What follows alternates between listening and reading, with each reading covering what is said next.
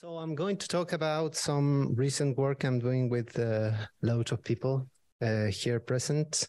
I'm a postdoc in the lab of anesthetics, and this is more or less what I've been doing. So let me introduce a little bit the topic, which was more or less introduced in the last session. So I'm really interested in this idea of consciousness, and I really like this quote of the Stan Dean book. For many years, no serious researcher will touch the problem. Speculating about consciousness was a tolerated hobby for the ancient scientists. And if you look at the history and you see that the people that were speculating about consciousness were these people having already a Nobel Prize.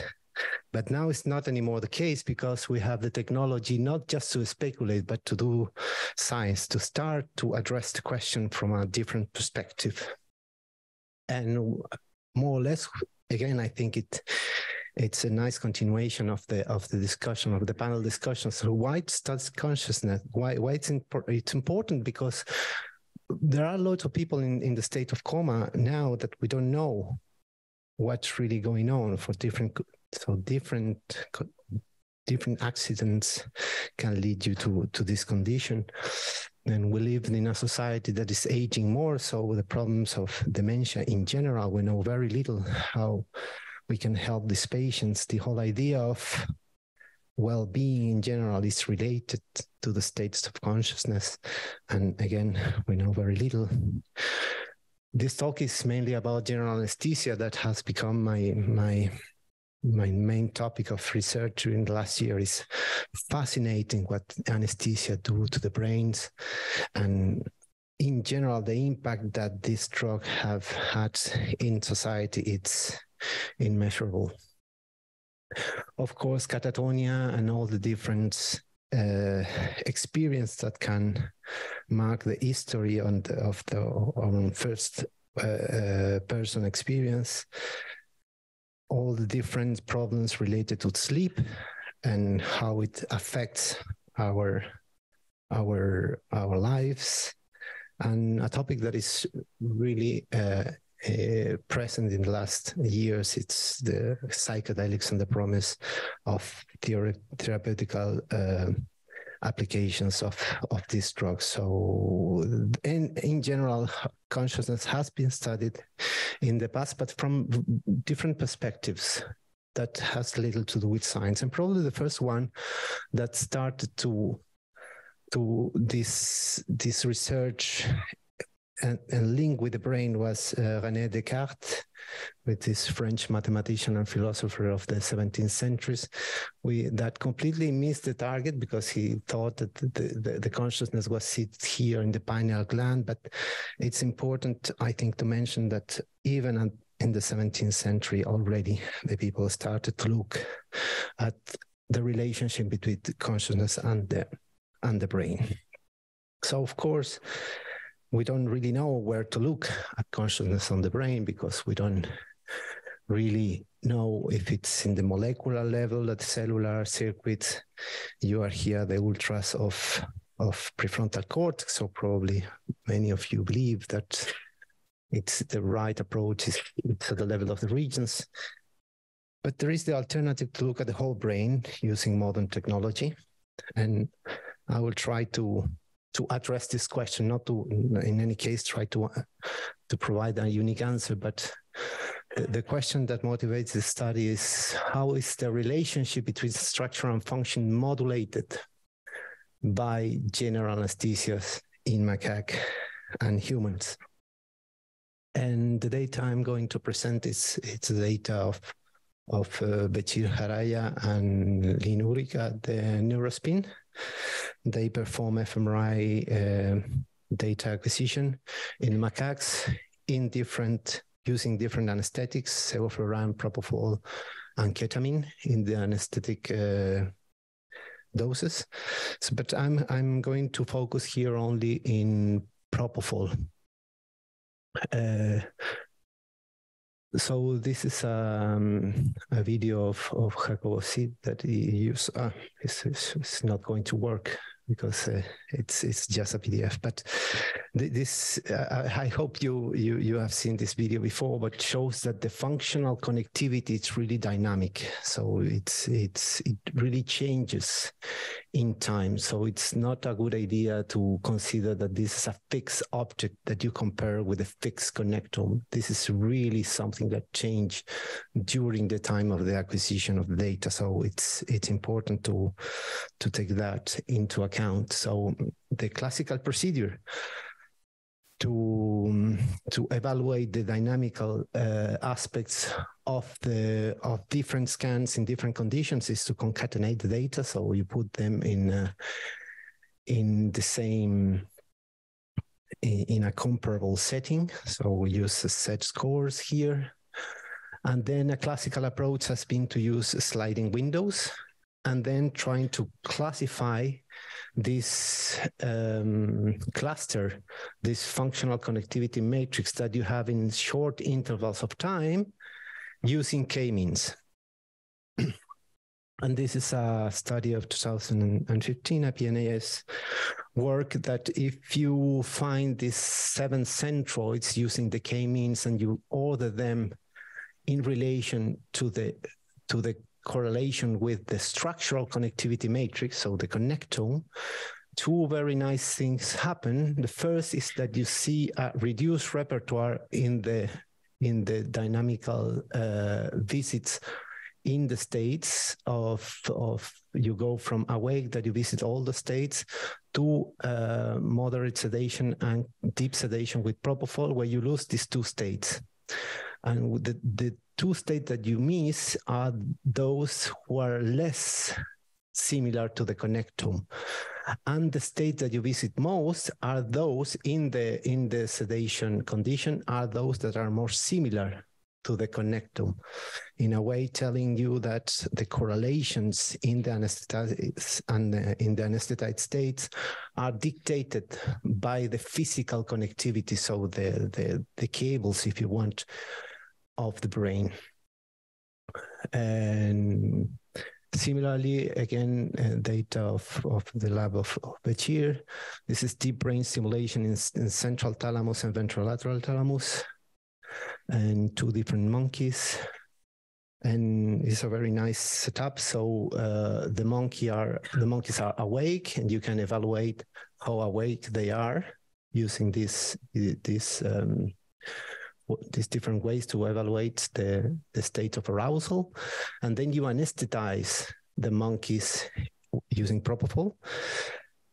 And then using the DBS, the deep brain stimulation, in the central thalamus with low intensity, you see some signatures of awakening.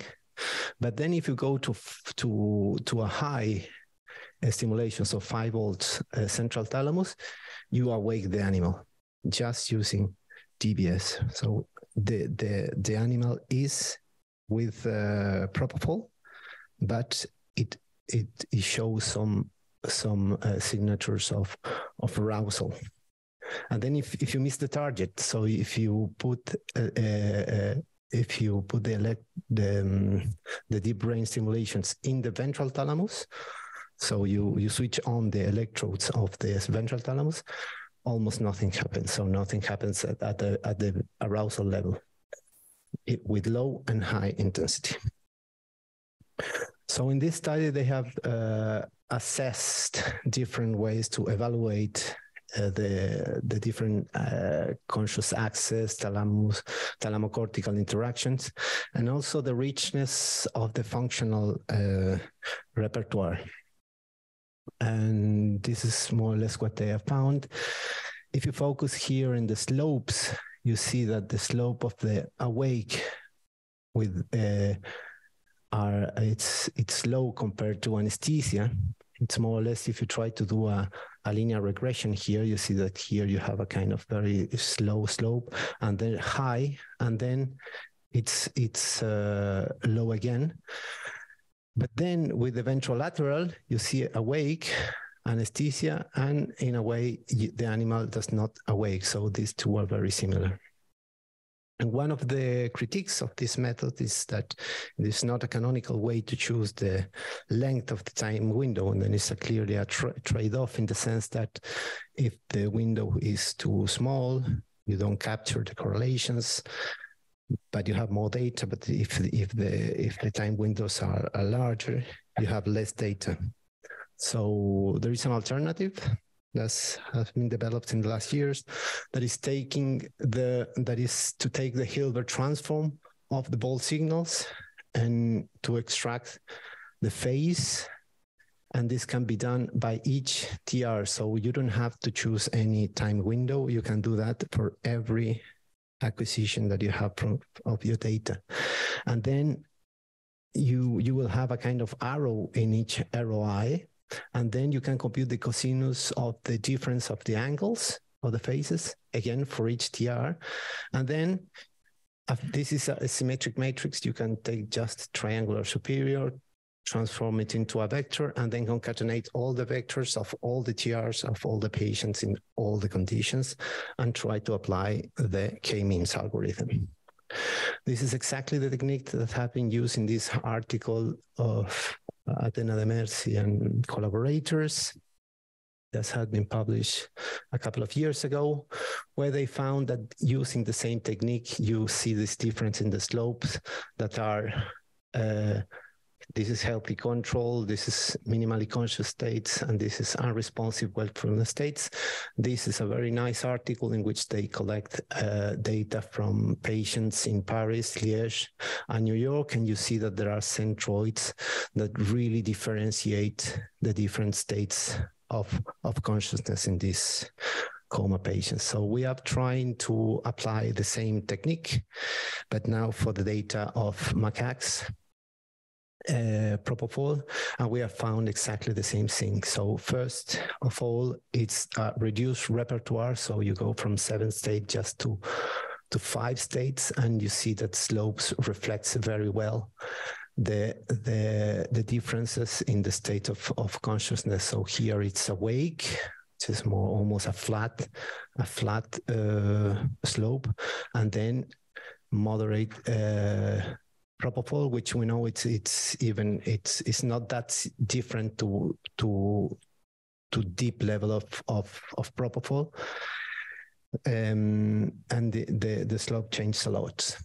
And you can do that the same for DBS data, so DBS in the central thalamus, and we see that when the animal is awake, we see a kind of a slow slope, and then the animal it's under propofol, so it's unconscious, and you see that the state that you visit most is the number 7, which is the closest to the connectome.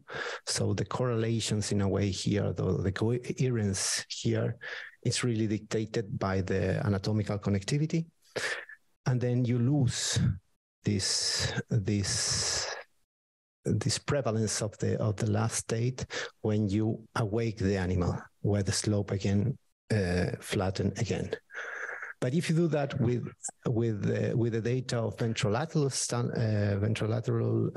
simulation, you don't lose this high slope. In a way, the number 7 and number 6, if you want, are the states that you visit the most. So it's a nice corroboration in a way of previous results using a more modern technique. But you can do the same with the data of humans propofol. Here we have the parcellation of Schaeffer of 200 parcellations, so 200 ROIs. And then we observe more or less the same patterns here. In both cases, the number 7 is the one that you visit the most, but here is clearly more present in the state of deep propofol. Here there are 3 states. It's the awake, deep propofol, and recovery. And if you look at these 2, they are very similar because this is awake, deep propofol, and recovery. And if you compare the slopes, we recover again the same type of results. But so far, I haven't talked about interspecies prefrontal cortex, and this is really a work under progress because just a couple of weeks ago, I more or less realized what we can do in this front. So I have selected the ROIs belonging to the prefrontal cortex in the COCOMAC parcellation. And then if you something that we are focusing on, it's in the pattern number 1 and the pattern number 7 that we know that change between conditions. So again, pattern number 1 is more visit in the awake states, and the pattern number 7 are the one that are more visit in the unconscious states in all the different experiments that I've shown. So something that I have done here, but I haven't done yet the statistical analysis, is to take the positive coherence between these two centroids, but you can take also the anti-coherence, so the most negative ones. And then again, something that I haven't done is to see the trajectories of the different focused structure function correlation. So something we can do is to take the first row of this centroid, which is more or less the coherence of the region number 1 in the centroid number 1, and compare with the anatomical connectivity of each region. And you can do that for all the regions of all the centroids and see this increasing tendency for all the regions.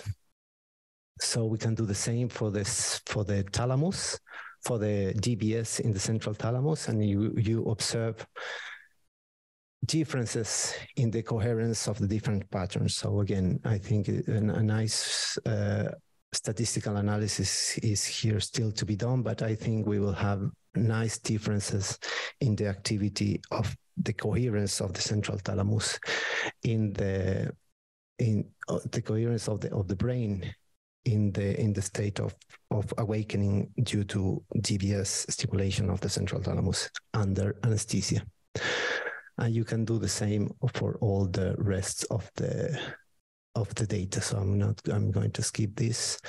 So just to finish, next steps are more focused on what this talk should have been. It's mainly focused on the modeling. So we have a way to model the whole brain of the macaque at different scales and using different monitors, using e-brains.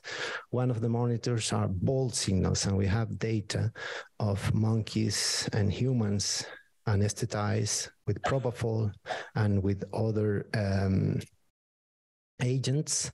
And we know how the brain behaves at different scales under anesthesia. So it will be really nice to add some mechanistic hypothesis to see how, if we can recover in simulations, the activity of the brain under anesthesia.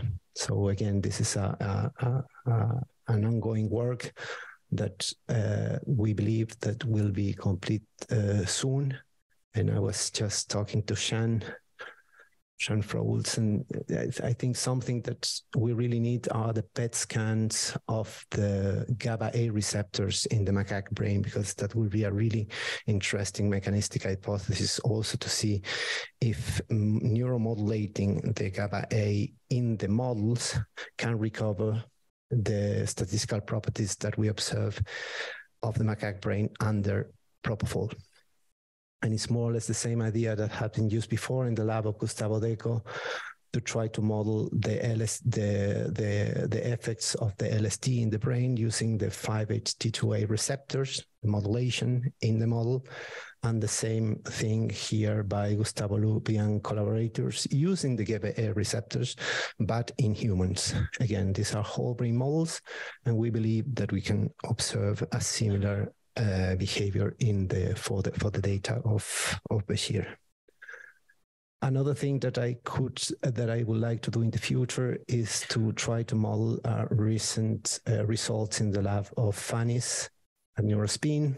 They have implanted a multi-electrode array on the PFC, and this multi-electrode array can be you can stimulate one of the electrodes and see how is the propagation of the stimulus as a function of the state of consciousness, let's say, of the macaque. So the macaque is in different levels, and the different levels of anesthesia, and the spread of the stimulus is different in these three states. As it's a really recent data, but we think that we have developed in the lab of Alan a mean field model, a two-dimensional mean field model with excitatory and inhibitory connections, and we believe that we will feed this data and try to propose some mechanistic hypothesis about why these things are the spread of the stimulus is different in both cases. Again, I mean, this technique is far-reaching. So we are also analyzing human sleeps, and it will be really nice if you have data of macaques in different states of sleep, just to compare and to see what is the role of prefrontal cortex here. And I think I don't have more time, but just to mention that we are also exploring different ways to analyze the structure-function correlation between a structure-function interdependency in the macaque brain in anesthesia. So there is a canonical way to compute this connectome harmonics that is based on the connectome of the eigenvalues of the Laplacian that you can compute from the connectome. And we have, again, not more time, but we have found very nice results that kind of corroborate a previous result that have been found in anesthesia in humans. So that's all. Thank you very much for your attention. And these are the collaborators that I've been working with. Thank you.